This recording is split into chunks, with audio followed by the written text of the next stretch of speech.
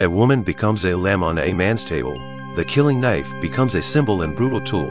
Thousands of young girls become the food in men's mouths. A man's gorgeous and dignified appearance can't hide his heart of cannibalism. A man with a strong desire for personal gain is only satisfied when he swallows a woman and has been labeled a perverted ogre. The next day, his twin sister Karen paid him a visit. The resemblance made Henry's heart pound.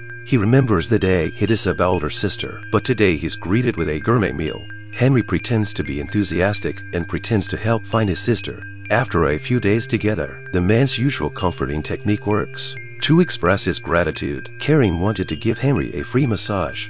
The man agrees. The man enjoys the beauty of it all, but the skillful technique arouses Henry's cannibalism. Unable to hold back, he leaps up in an instant. The man's mind is a mystery to Karen. Henry drove all the way to find his prey. He's a gentleman, but he's already got a target on his back.